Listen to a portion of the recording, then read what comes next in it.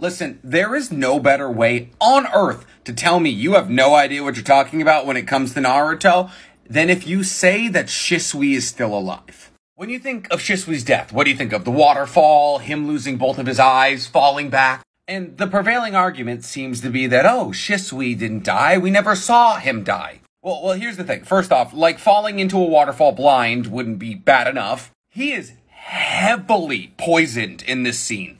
What do I mean? This man has enough poison in his veins in this scene to kill an elephant. Danzo surprise attacks Shisui with the help of Yoji Aburame. Yoji is a member of the root and contains an insect that can paralyze and poison. He gets these insects into Shisui's skin so that Danzo can pluck out his eyes. That's how he was able to get the eye. And even though Shisui is able to break out of the paralysis, he still has a ton of poison in his blood. Read the books.